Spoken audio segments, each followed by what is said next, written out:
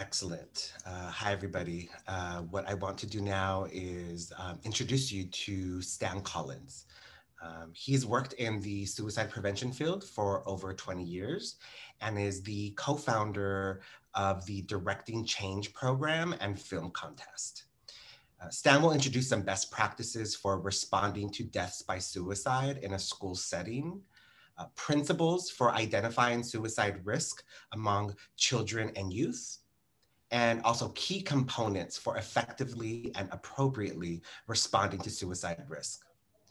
And then he's going to rejoin us in the second part of his presentation to close out today's event and help us identify next steps we can take using the strategies that you learned about today.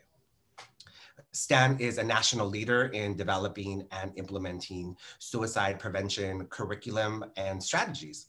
He's part of the California Department of Education's work group that developed the model policy for youth suicide prevention in response to recent legislation. Please join me in welcoming Stan. Thank you, Sergio. Can you hear me okay? Yes, we can hear you fine. All right, wonderful. Good morning, everyone. Thank you for the kind introduction and thank you for the honor to be here and present to you. Before I begin, a little context and background. One is that I was so impressed with Dr. Goldman Miller. Thank you for that wonderful presentation and setting the stage for the day. And thank you also for concluding that there is hope. A lot of times when it comes to suicide prevention, fear immediately takes hold and we worry so much about doing the wrong thing that we forget that there is a right thing, or there's options of right things, and there is blueprints, and there are people who have worked tirelessly in this field for decades to give us some guidance on what to do. And I'm hoping to impart not just knowledge today with you, but also a comfort and embracing your own abilities, that every one of us has a role to play in suicide prevention. I'll speak more to you as an individual later. In this presentation, I'm going to be speaking more to at a system level. With that, though, I want to also acknowledge a couple of things. Number one is that today is filled with content around suicide prevention. And although many of your professional and personal lives have been touched by suicide in one way or another, it's not often that many of you spend an entire day talking about this subject. So I do want to echo this idea of self-care.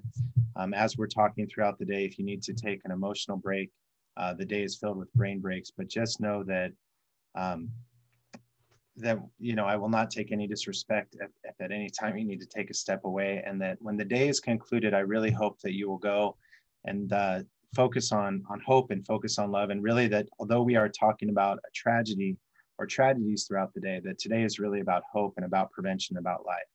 I also want to acknowledge and just give an activation warning that I will be sharing a little bit of a personal story of loss.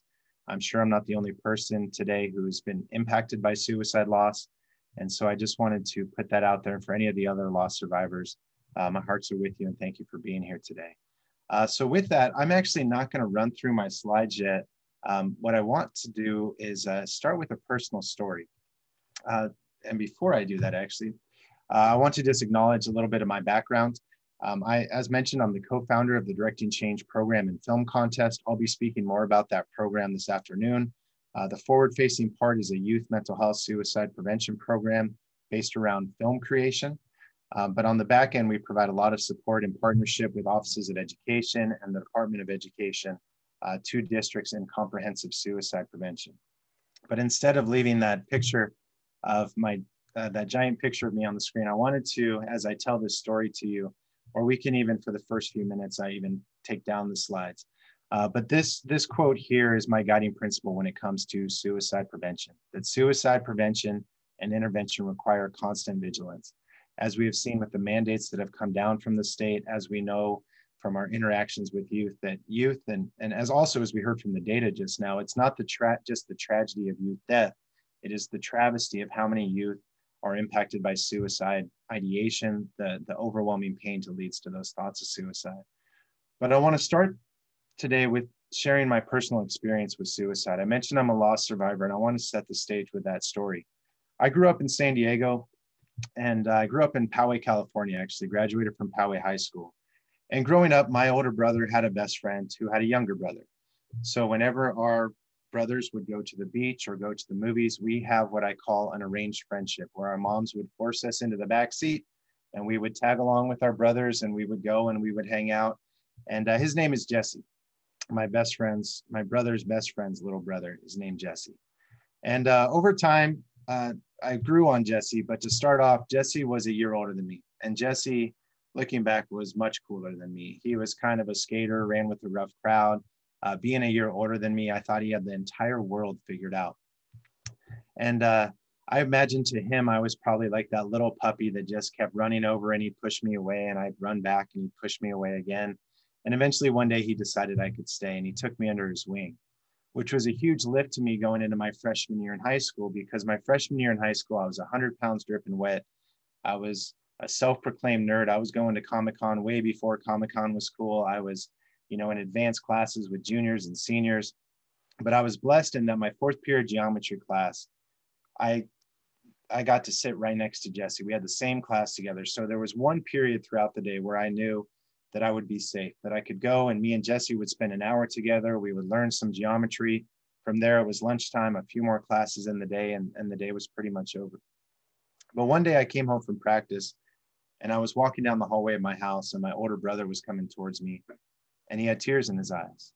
And me and my brother are very different people on the emotional spectrum. He went into law enforcement. He followed in my mother's and father's footsteps. And so he is somebody who kind of represses his emotions. He's gotten better over the years.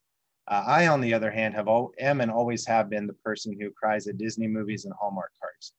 And so having this kind of this change in between our emotional behaviors, when I saw my brother with tears in his eyes, I knew immediately, even as a 14-year-old boy, that something bad had happened. And I went up to him and I asked him what was going on. And I'll never forget what he said and how he said it when he told me that Jesse had taken his life, that he had died by suicide. And I remember the weight of the world hitting me with those words. I remember stumbling back until I hit the wall.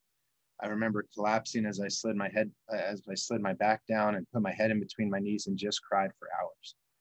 And for those other lost survivors out there, it is every emotion that there is to feel. It is pain, it is sadness, it is regret and grief and shame, thinking about what I could have done differently, what if I could have saved him. An emotion we as lost survivors don't talk a lot about is anger. I was actually mad at Jesse, thinking, how could he take his friendship away from me? He was so important to me. And through all of these emotions, not knowing what to do with them. And that night I eventually went to bed, cried myself to sleep. And as I went to school the next day, I wasn't really sure. I remember my mom was there making breakfast, and she told me that I could take the day off from school and just stay. She had taken the day off from work. She was planning to stay home with me, but I was determined to go to school, and I didn't really know why.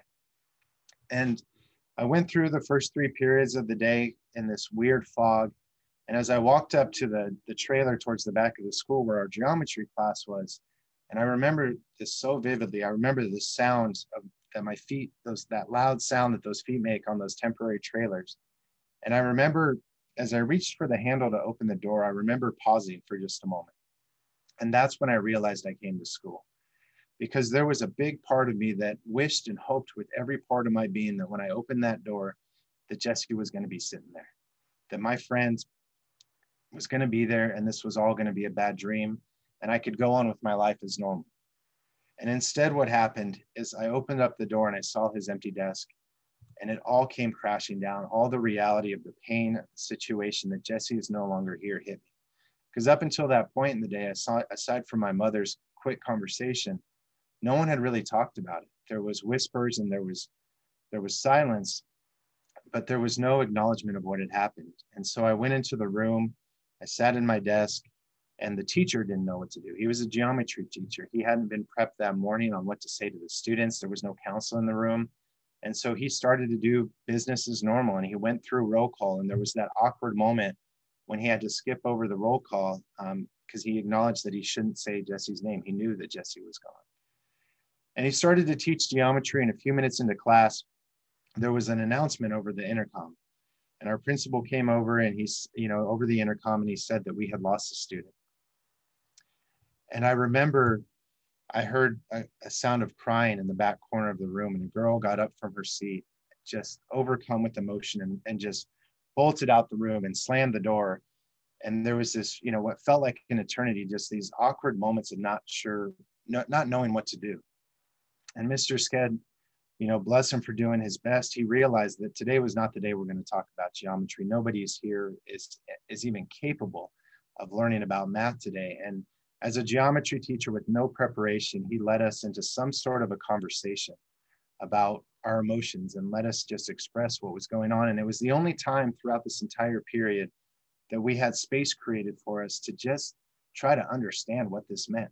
You know, for me, this was the first time that I'd really lost anyone, definitely the first time that I had lost a friend. And I remember being so frustrated, thinking that I had been talked to about sex, drugs, rock and roll, and all the way that kids can die. And yet the one way in which my friend died, no one ever spoke to.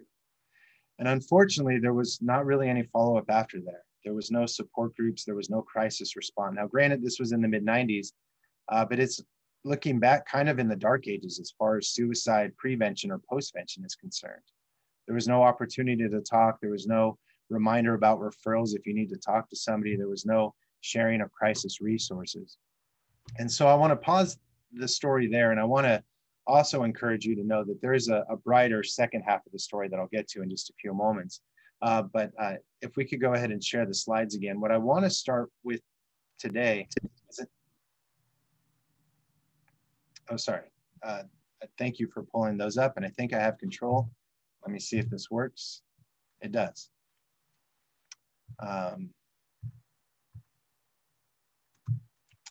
Yeah, and actually the postvention slides have been moved around. These are ordered differently. So I'm a little confused. I'm going to pause there and think for just 1 second.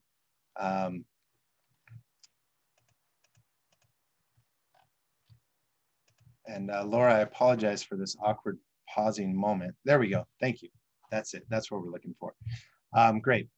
So what I want to do now is postvention is an area of suicide prevention under the umbrella of suicide prevention, because postvention is prevention, in which it often gets neglected. We know, especially from the mandate, we need to do prevention. We know we need to do a better job at identifying and intervening with youth, but postvention is something that often gets left off the table until we need it. And unfortunately, as Monica addressed earlier with the postvention response team, when we're in that moment of crisis response, that is the worst time for us to try to figure out what is the plan and what direction are we going to go. So I want to start by actually speaking of postvention, and then I'll come back to prevention and intervention. And to start, to kick off postvention, I actually want to share just a couple practical considerations and suggestions that I hope you'll take to heart in terms of being effective in a postvention response. Because one of the things I remember looking back to that geometry class, one of the hardest parts about the next few weeks, the next few months, was that I still was sitting next to my best friend's empty desk.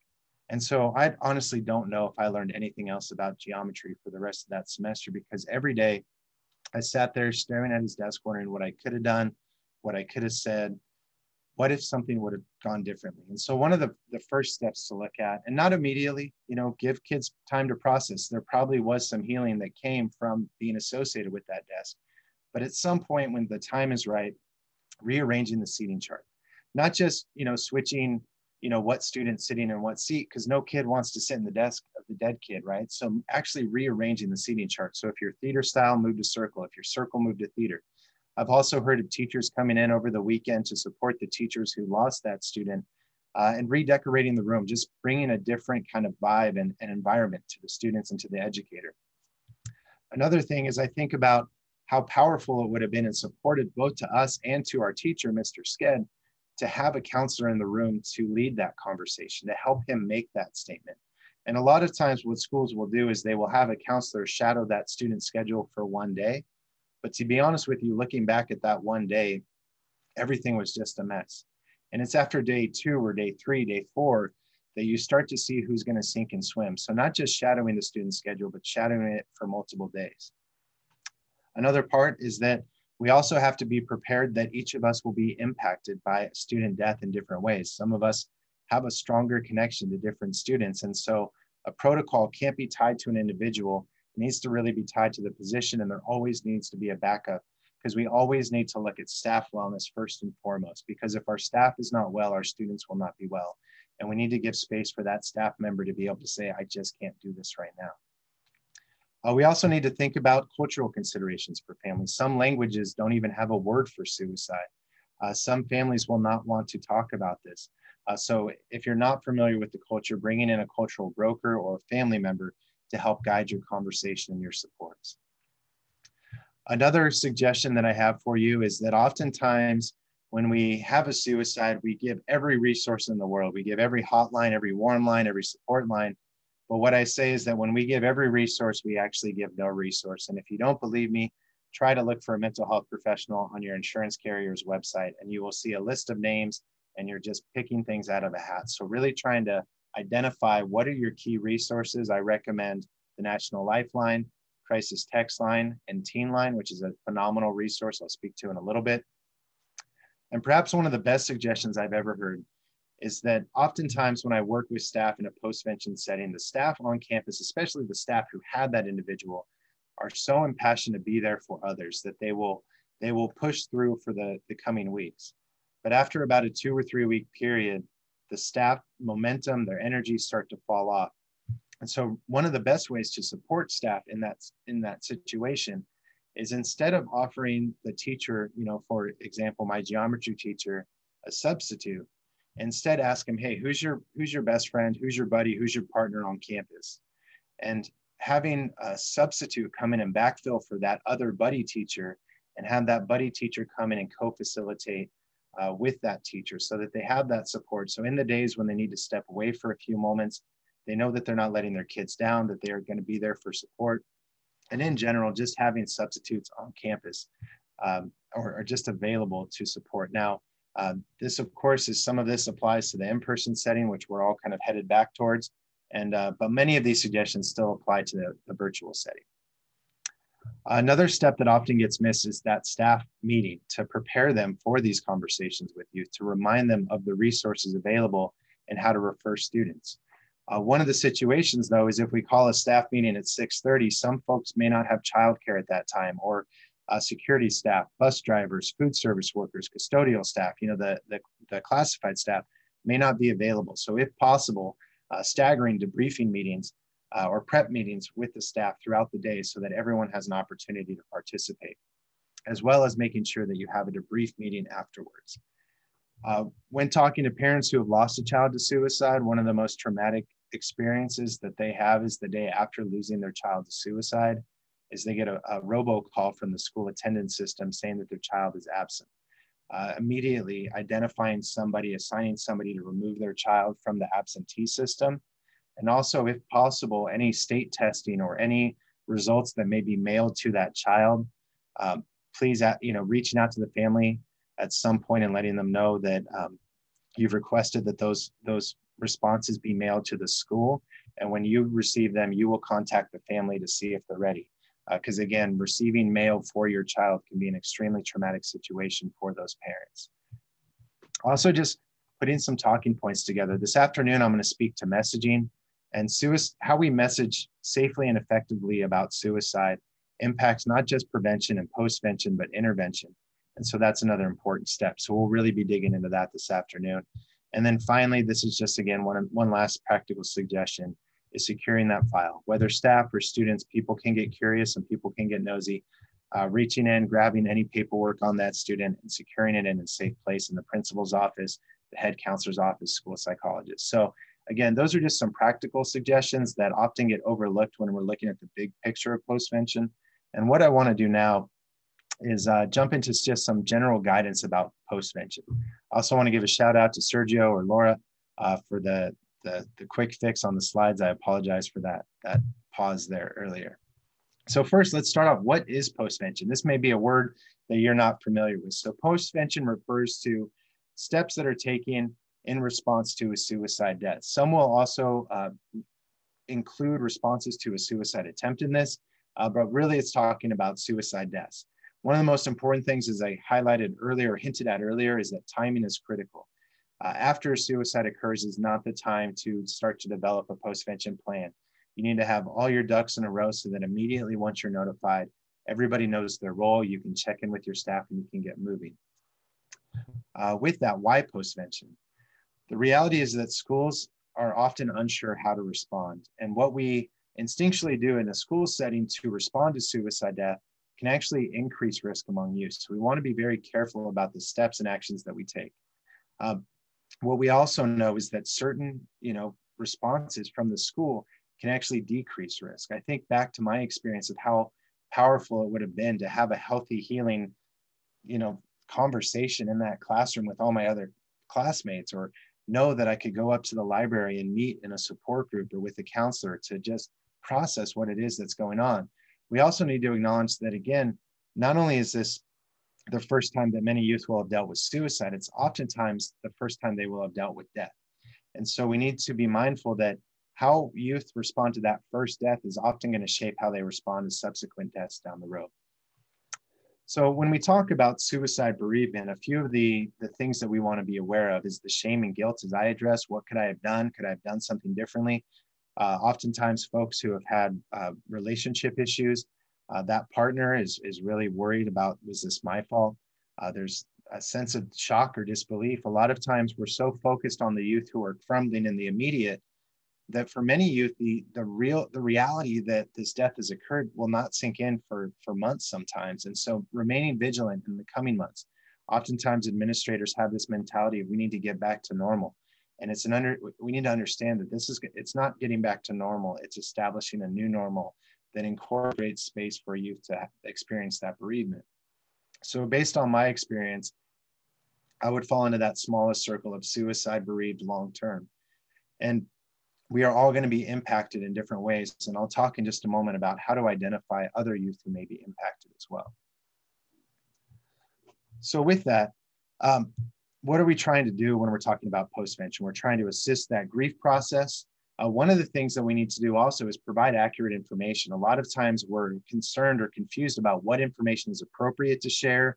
What information should we not share? What is dangerous? And so what oftentimes happens when schools are communicating to the students or to the larger community is they get very formal and almost robotic in their responses.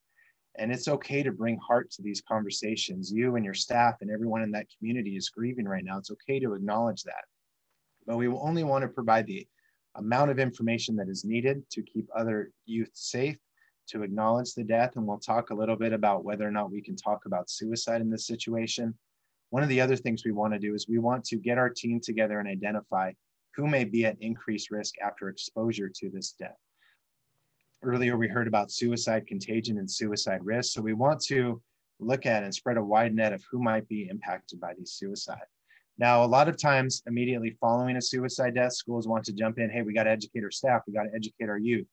But I would caution you in immediately implementing suicide prevention efforts, because what that can do is what we call survivor guilt or survivor grief. And, there is a time and a place to incorporate that.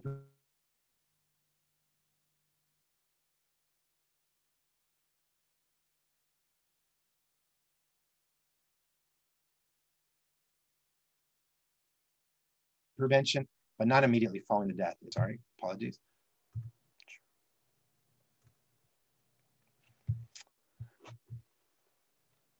All right, so a few key elements, and again, I could spend all day talking to you about this, and through Directing Change, we do offer an all-day training on postvention to really do a deep dive. But number one, we want to support the survivors. We want to mitigate and reduce the trauma that all those who have been impacted by the suicide death, and also allowing space for those who weren't really impacted or didn't know the student. We don't want to inadvertently force trauma on them by allowing memorials, and I'll speak to memorials in a second. Again, we want to provide that timely and accurate information. We want to get that information out as quickly as possible. Waiting 2 or 3 days can do a lot of damage in that interim for those youth who have been impacted and the staff who have been impacted. We also want to make sure we're having appropriate messaging. Again, we'll focus on messaging later this afternoon.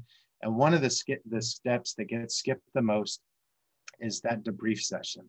Once we survive the trauma the weeks following a suicide death, most of us just want to sweep it under a rug, hide it in a closet, and hope we never have to go through that again. But what I see from the schools who have the most effective postvention responses is that they took time following a previous suicide, or someone was part of a team previously that took time to look at and say, what did we do right? What could we have done better? But the debrief part is a huge component of the postvention plan. I want to share with you this resource. This is from the SAMHSA Toolkit, and I'll share with you resources in just a moment. The SAMHSA Toolkit, Preventing Suicide, a Toolkit for Schools. Chapter 3 is on postvention. And I pulled this checklist from this. If nothing else, sometime this month, in the month of March or this week, I'm happy to send this out. If your school at a minimum completes this checklist at each school site, you will at least be ahead of the game if you ever have to respond to a suicide. And one thing you'll notice that it asks for you to incorporate contact information and also information on the backup. And it's kind of the 17 key steps or big buckets that you need to utilize following a suicide death. So again, we'll share this resource out, but at a minimum, please complete this by the end of the month. All right, so just a couple things to consider in that staff planning session. One of the things that I say to the principal when I first walk onto a campus after a suicide is they are so focused on their youth, and I encourage them to take a step back and look at their staff. Ultimately, as we heard earlier, suicide deaths occur more in the middle-aged years than they do at the younger ages. And although contagion is a thing, I'm actually more concerned about the staff, because again, if the staff is not well, the students will not be well. So encouraging to ventilate their feelings, to talk about. They may be sad, they may be angry, giving them some sense of normalcy to whatever grief they're feeling or not feeling. Some of your staff may not have known the child. Some of your staff may not have known the child, but are so empathetic that they are just crushed by the idea that a child can be in so much pain. We want to discourage attempts to romanticize suicide. We want to avoid statements that say, at least they're no longer in pain, or one of the most horrific examples I've heard is a teacher utilizing this opportunity to read Romeo and Juliet, which is perhaps the most romanticized form of suicide. So we want to give them accurate information. We want to give them talking points. And most importantly, we want to give them a step and a process to identify and refer youth who they're concerned about. And these may be youth who had no connection to that child, and we're going to speak to that in just a moment. Also, so when we're talking about those who are impacted by youth, of course, we immediately think of that friend circle, or like I said, the ex-partners of that individual or the current partner of that individual, teammates, club sports, other out-of-school activities. But we also want to spread a wider net for youth who have no direct connection with that child. Think about youth who may have previously had suicide ideation or suicide attempt, youth who have recently lost a loved one to suicide and are still in a grieving process. I think back to some of my friends in high school, and I had different friends in school than out of school. So one of my best friends would have never been on that list of top friends that the school would check into. So casting a wide net, also talking to the parents, talking to the students' friends and saying, who else should we check in with? But you really want to cast a wide net. I would also encourage you to think ahead of time of what is going to be your system to collect these names. Immediately, many schools will say, well, we'll create a Google Doc, right? Then everybody has access to it. And we can put all the names there and we'll start working through that Google Doc and check in with kids. But if everybody has access to it, the risk is that others will get access to it. And that list might get, in the hands of a student. Now they're posting it on Instagram. Or in a legal setting, let's say you identify 50 students, and as you check in with student 49, student 50 makes a suicide attempt.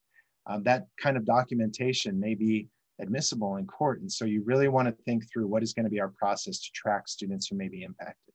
And of course, as I said with the debrief, there's some long-term considerations. You may have a child at your high school who died by suicide, but they may have siblings at the middle school, the elementary school, at the local college, or at a college away. So looking and realizing that your whole community is in a postvention response. Being prepared and looking at your district policies for how do you respond or acknowledge during graduation or yearbooks. I remember fighting tooth and nail to get a yearbook page for Jesse the year that he died. And at the time they just said no, but without explanation.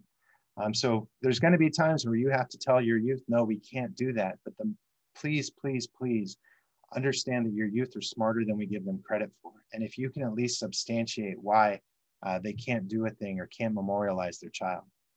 Another area we have to be cognizant of now is social media. The school may not be talking about suicide, but the community is, the youth are, and it can spread like wildfire. So many times you're going to have youth come forward and say, hey, we want to do something. What can we do? Empower those youth, give them gatekeeper training on suicide prevention and say, hey, we need you to be our eyes and ears out there on social media. If you hear about somebody posting about suicide, here's some sample posts you can use. You can refer back. Here's It's a template post you can use to remind people they can check in with their school counselor, to talk to a trusted adult, or to post about the crisis text line. Also putting out information that every major social media platform has mechanisms for reporting posts that are related to suicide. So sharing this type of information on a regular basis is really important. One of the issues also comes up when we start to talk about memorials. You know, the impromptu memorials with the flowers and the teddy bears and the notes for students. Now, you can't just simply prevent all memorials. You can't just tell kids not to process their grief. But one of the creative suggestions I heard is, instead of it being in the middle of the quad, one school I worked with said, we're going to set it up in the counseling office so that the students are at least coming to a safe place where they can process it. Also monitoring who's coming, what are they putting? You know, I remember reading notes from students they would put on a memorial that say, we'll be back together soon. Well, is soon mean in 50, 60 years when you've lived a full life, or is soon tomorrow? So checking in. Also, we run into the issue of what to do with this memorial after days and weeks have gone by. We don't want to just give the sense that it's here one day and it's gone the next and everything's been thrown in the trash. So a creative solution is, after an impromptu memorial has been set up, to put a little sign and say, on this date, you know, probably a couple weeks out or after the memorial service, we're going to take the items that are left here and we're going to offer them to the family. So if you have any items you've left, please come by and gather them. Otherwise, they will be given to the family. So you're acknowledging that the youth have processed their grief, and you're also acknowledging and doing something beautiful for the family about the memories and the gifts that were provided for their child. Now, one of the trickiest situations is, how do we communicate about this to the larger community? And I see a post there. Someone's giving you some sample templates. So various toolkits have sample templates for these letters. When it's been ruled a suicide, that, as difficult as all of this is, that is probably the easiest situation to navigate. But what happens when the death is unconfirmed? Or what if the family comes to you and say, I never want you to use my child's name and the word suicide in the same sentence? That puts us in a tough place. But what I would say is that our responsibility at that point, as much as we want to respect the family, is to the safety of other youth. And so a letter and the templates read something like this. It's with sad hearts that we inform you that we have lost one of our students. We will be providing supports on campus. In the next paragraph, so you have not confirmed that the death was a suicide, in the following paragraph, you say, since the issue of suicide has been brought up, we wanted to take a moment and provide you with some resources and education about suicide. So you're respecting the family's wishes, but you're not utilizing that or letting that overcompensate for your ability to communicate suicide. HIPAA and FERPA are important things and they apply, but ultimately we have to look at, or to some degree, not after someone has died, but we have to, again, our responsibility is the youth, the safety of the youth who are still here. I mentioned the staff debrief, and I'm kind of getting behind on time, so I want to skip over this a little bit. The most important part is just that you're debriefing with your staff, you're taking time to prep them. So as we're kind of transitioning out of the postvention phase, a couple things that I would ask you is, what is suicide? When a suicide occurs in your community, or if a suicide occurred in your community, what does it look like right now? What is the response? Are you prepared? Is your district prepared? Does your district support the response that you would want to make? Do you have a district policy on permanent memorials or permanent, how to deal with graduation?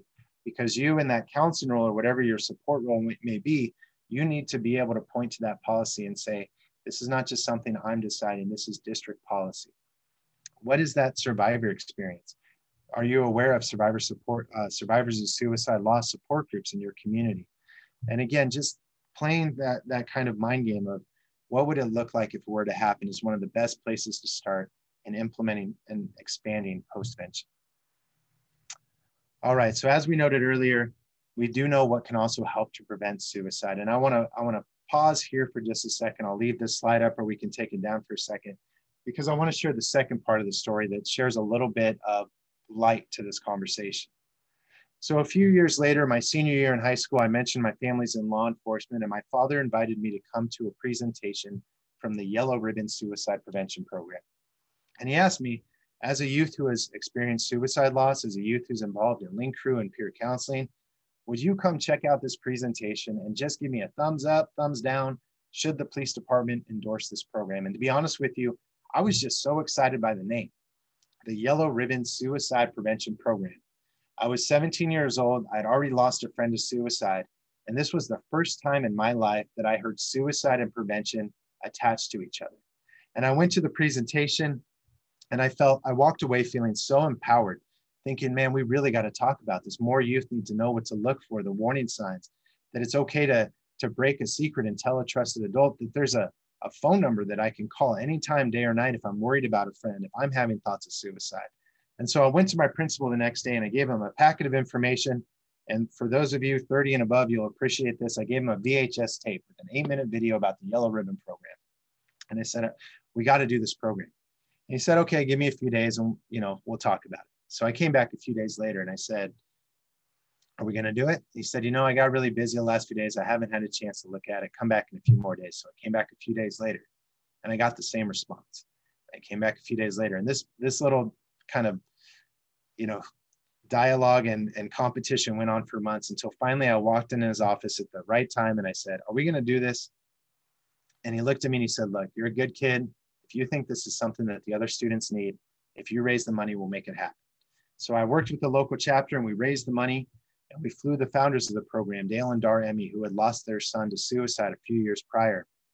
And we gathered everybody in the gymnasium to have this very intimate conversation about suicide. And I say that with a smirk and a grain of salt because we know now that a gymnasium is not the appropriate forum to have a conversation about suicide.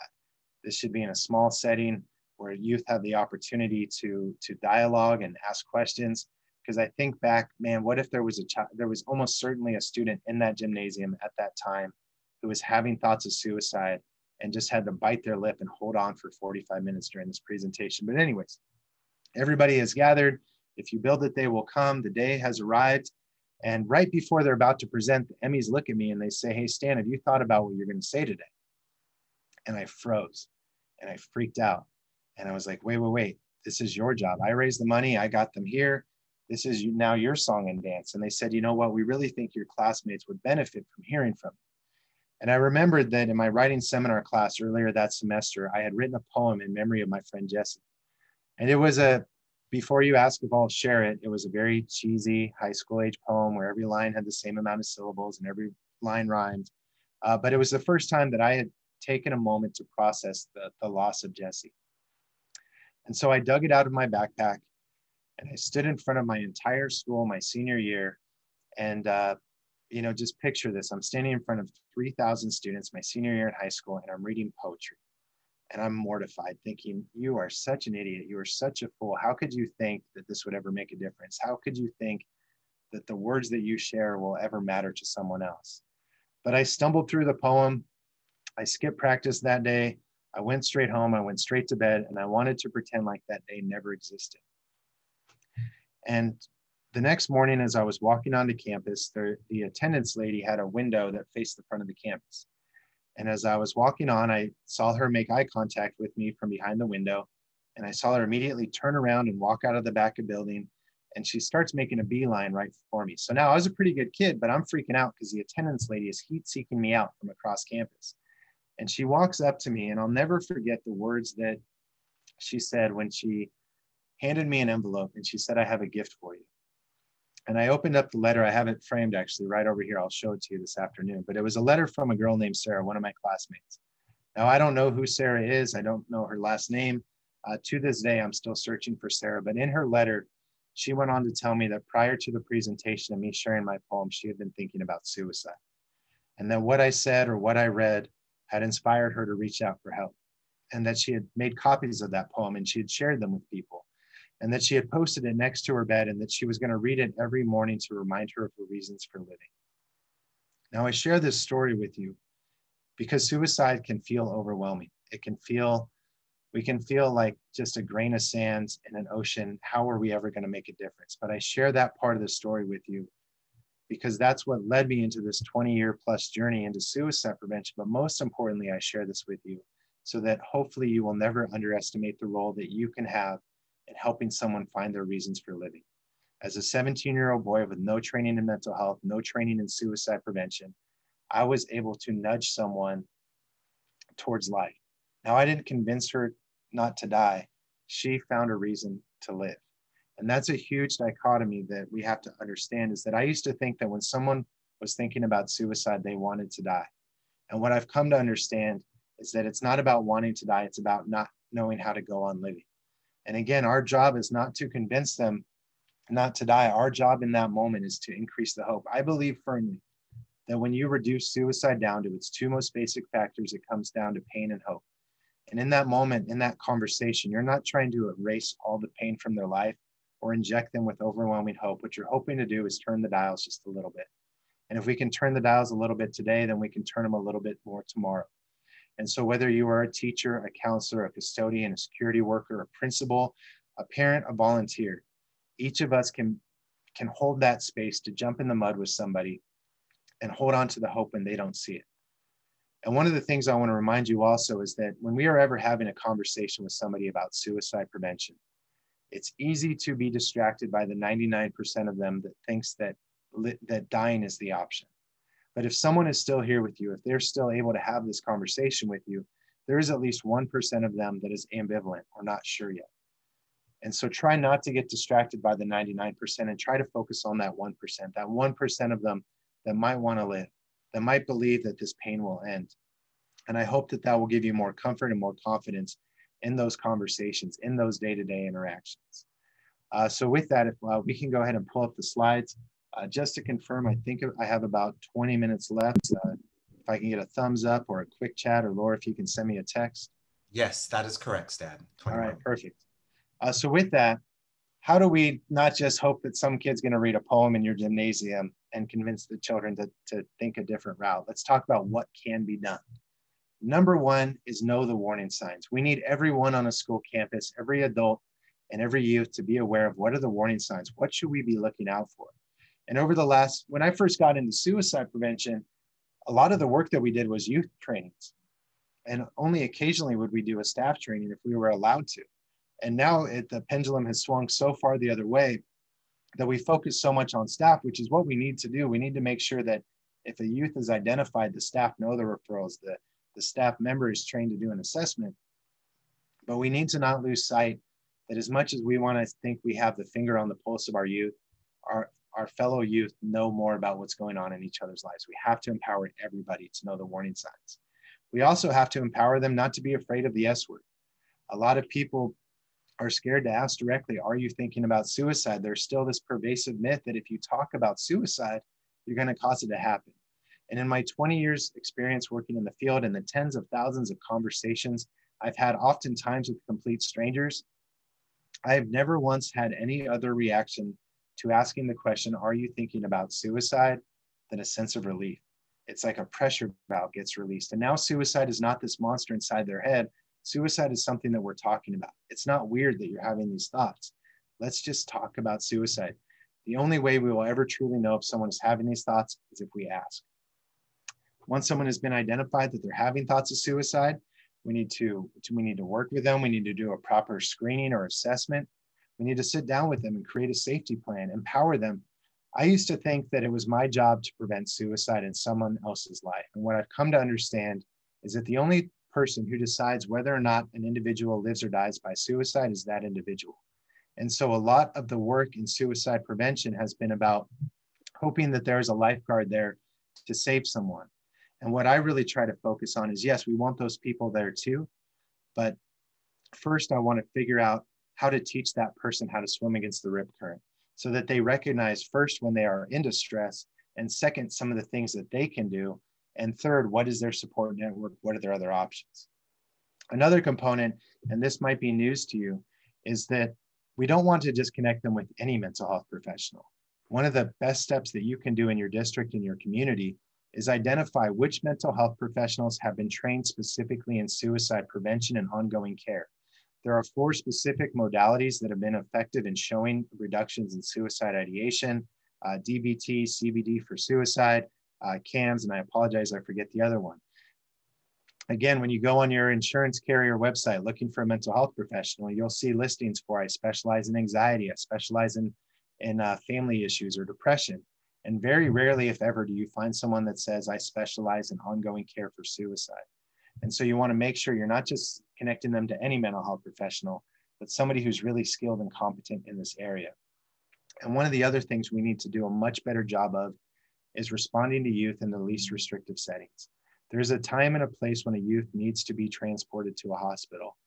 But when we do a better job of screening and assessment and figuring out who is low risk or passive risk versus who is actually acutely high risk, what we can start to do is stop putting youth in a low risk category through this traumatizing experience, oftentimes that involves handcuffs, the back of a police car, and being transported to a mental health facility.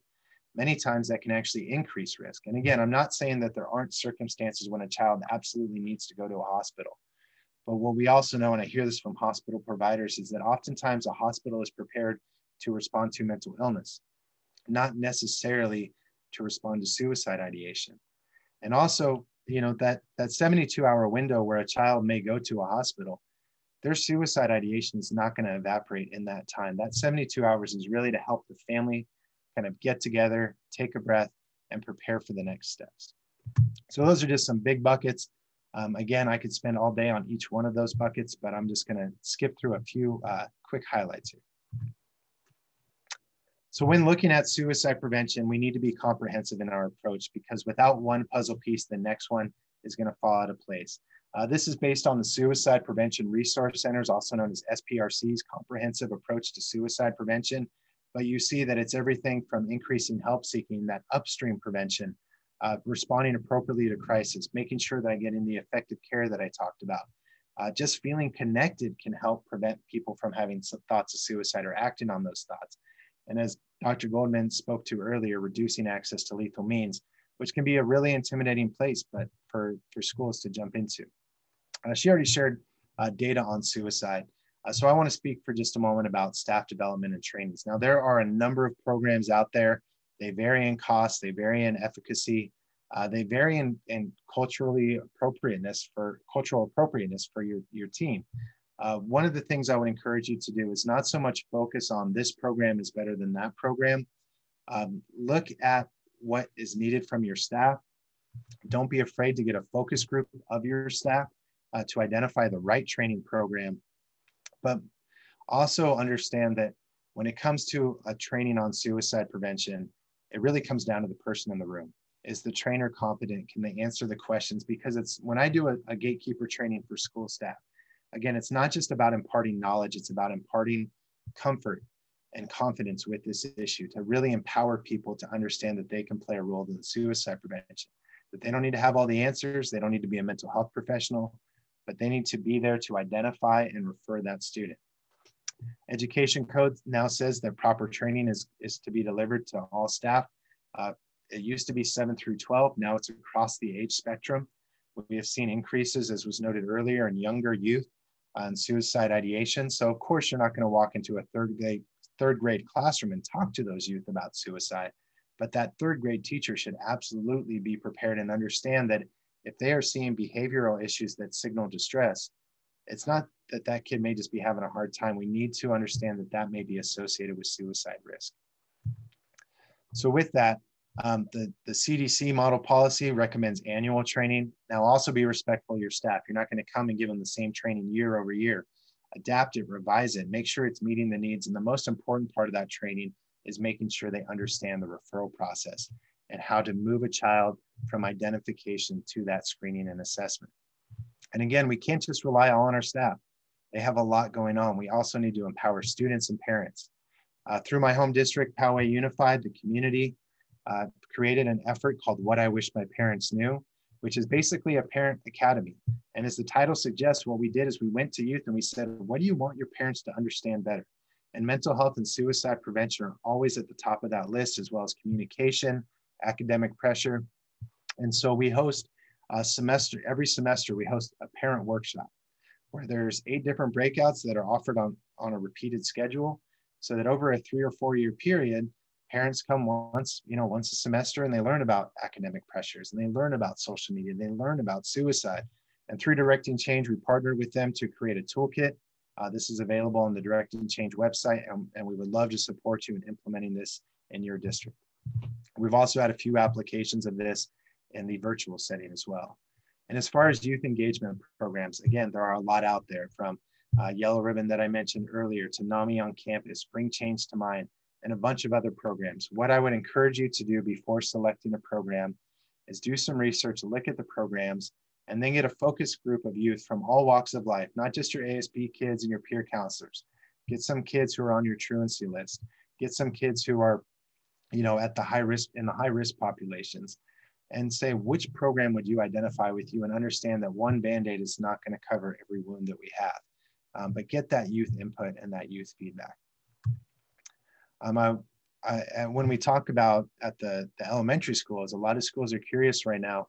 Okay, so we kind of have an idea of how to prepare our middle school and high school kids, but how do we talk to our elementary school kids about suicide? And the reality is you probably don't. But also, you're probably already doing things that support suicide prevention at your younger ages. SEL has been shown to increase protective factors such as help seeking, asking for support, stress management. It's also been shown to reduce risk factors. There's something called the good behavior game that is done in 2nd and 3rd grade. They did a 20-year longitudinal study, and what they found is that youth who participated in that project or program in 2nd grade over this 20-year period had reduced incidence of suicide, reduced incidence of substance abuse. So there's a lot that we can do at those younger ages to prepare youth for around suicide prevention that never says the S word. I'm also getting a shout out. You're going to hear more about NAMI on Campus later as well. So again, diversity, NAMI on Campus mixed with a training program, mixed with an after school program, and mixed with something like Directing Change, which again, I'll speak to later. So, okay, so now we've identified youth who are at risk, or staff have identified, they've been referred up. What do we do now? We also need to provide, and this is another big gap in districts, we need to make sure that there is staff on campus who not only are doing suicide risk screenings or assessments, but who have been properly trained in suicide risk assessment and screening. Over the next coming months, I'll be providing information on a statewide project that will be funded to roll out trainings on how to conduct a proper risk screening, as well as safety planning. That's a key element. But one of the things we're trying to do in these moments is we're trying to identify that level of risk. Every kid who says the word suicide is not at high risk, again, does not need to go to the hospital. We need to do a better job of preparing our staff, training them to understand what the difference is between passive and active suicide risk. And one of the ways you can assist in getting your students referred over to that individual is a sheet like this. Again, this is a resource we created through Directing Change. It's a quick reminder for your staff about warning signs, the questions to ask. And it's kind of small, but in that bottom right, what you'll see is a referral process. And you'll notice that it says the contact name and the contact phone number. When a student has been identified at risk of suicide, we don't want this to be an email that gets sent forward. This is a phone call. And the instructions clearly say, call the first person on the list. If they don't pick up, call the second person. If they don't pick up, and you keep working down this list immediately, not at the end of the day, not tomorrow, until you get the student referred over to get that risk assessment done today. And the short version is, when should we be doing a suicide risk assessment? And really, anytime that a student is showing warning signs of suicide, we need to conduct the assessment. We need to notify the parents, and there are certain situations where a parent may endanger the student further. If we contact parents, so having policies around that if there's issues of abuse or neglect, and then making sure we make that connection as smooth as possible to those outside resources, having a list of professionals, mental health professionals who are competent. So again, when do we do this? When anytime a student, a staff, a parent, an adult, a coach, whoever it is worried about a child, we need to get in there and confirm whether or not there's suicide ideation, planning, and these other parts. And again, I could spend all day talking to you about the risk assessment, but the one thing I would encourage you to do is to look back and ask after today and say, what are we doing to train our staff? If you're looking for a risk assessment tool, this is the Columbia Suicide Severity Rating Scale. It's one of the most evidence-based tools out there. It's intended for non-mental health professionals. It runs through 6 kind of basic questions that work through thoughts, planning, and intent, and then also a question about behavior, which is really important. And through that, it helps to identify, is this child in passive risk? Are they in high risk? So if you don't have a tool, this is a tool that I would recommend using, because one of the scariest things that I see out there is not just from school to school, but counselor to counselor or support staff to support staff are not using the same risk assessment tool or risk screening tool. So providing training, having a uniform tool, and also making sure that safety planning is part of that. So again, there will be resources and trainings coming out down the way to provide training opportunities on risk assessment, a template risk assessment packet, as well as safety planning and how to conduct a safety plan with the child. Another part of that effort and something we want to be working towards is, are we tracking? We've talked about data on deaths, attempts, self-reported data on ideation, but one of the data points we're not collecting right now is how many risk assessments are being completed. This is not just a good idea for us to understand and monitor trends in suicide risk, but it's also very valuable information when we're seeking grants or funding to expand our suicide prevention efforts for them to see how big of a problem this really is. Another thing I encourage you, and again, I apologize that I don't have time to go into this, is exploring what are your reentry procedures for a child after a suicide attempt. What do you do to prepare the staff? What do you do to prepare the family, the student? Do you give them that safe outlet? Who's going to be checking in with that child? Or after a hospitalization or just a few days off for mental health crisis, whatever that may be. So with that, I'm going to close out just a few minutes with those resources. So get your cameras ready. Again, these slides will be available. The National Suicide Prevention Lifeline, by calling that number, you will be routed back to your local crisis center. We have 7 across the state of California. I would also encourage you, though, to get the direct number to that crisis center, because when you call the National Lifeline, it routes you based on your area code, not on your geographic proximity. So sharing not just the Lifeline, but your local crisis line. Crisis text line is more approachable to many youth. They feel more comfortable communicating in that space. 2 separate organizations, but regardless, you will be connected to a competent, trained individual who can support you. Another thing I want to emphasize is these resources are not just for the person in crisis. They are for the person helping someone through a crisis. If you are preparing to have a conversation with someone, if you just had a conversation with someone, if you're at a school setting and for whatever reason, you're the only person there that day, you can contact your local crisis line and say, hey, this is what's going on. This is how the assessment or the screening turned out. What do you think I should do? Because this is what I'm kind of leaning towards. Another phenomenal resource is Teen Line. It's open from 6 to 10 p.m. every day of the week. This is a hotline or support line that is staffed by other teenagers who've received almost 100 hours of training. They're supervised by a mental health professional, but it's one of the best kept secrets around the country is this support line for teens that is available every day through call or text. If you're not familiar, the Trevor Project is focused on supporting LGBTQ youth and young adults. Again, a crisis line or a text line. They also have Trevor Space, just a phenomenal resource and a phenomenal program. I see what's Teen Line again. We'll share and post all these in the chat, but just really quick, I'll go back. That is a great question, and I will check with Teen Line whether or not they have supports for deaf or hard of hearing individuals. If you're looking for more information or looking for a website to incorporate, this is Suicide is Preventable from the Know the Signs campaign. If you contact me, we can even give you a code to embed this on your district's website so you have a full best practice, safe and effective messaging on your district or school site without them ever having to leave. Underneath it, you can put information on referral processes, contact information, and through Know the Signs, we also have a number of materials that have been created for diverse populations that have not just been translated, but culturally adapted. So I encourage you to check out Know the Signs, Suicide is Preventable, Each Mind Matters, and the Each Mind Matters resource center, where you can find all of the resources that have been shared under the Each Mind Matters umbrella. Again, once I'm done talking, I'll go ahead and type all these resources into the chat so everybody has a list, and you'll also be getting a list of these as we go. And here is my email.